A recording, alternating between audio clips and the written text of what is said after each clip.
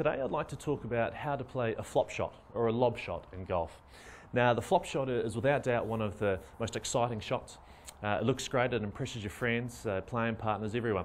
The problem is it's tough to play. It is a high risk shot, but if you can master it, it's tremendous. Now what we're going to do is we're going to change the setup position. I'm using my 60-degree lob wedge, but you could use a sand wedge if you like.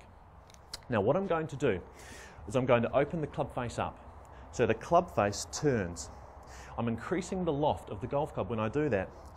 Now the key to doing this is you must open the club face first and then take your grip on the club.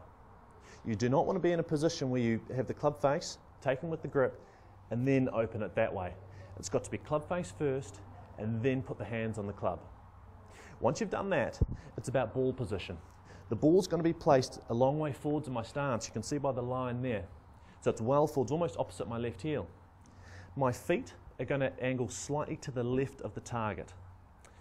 The club face points slightly to the right of the target. That is confusing, but trust me, it works. Club face to the right, feet to the left. Now, my hands are a little behind the ball. You can see by the line there. Now what I'm going to do from here is I'm going to swing back, hinging my wrists very early wrist set.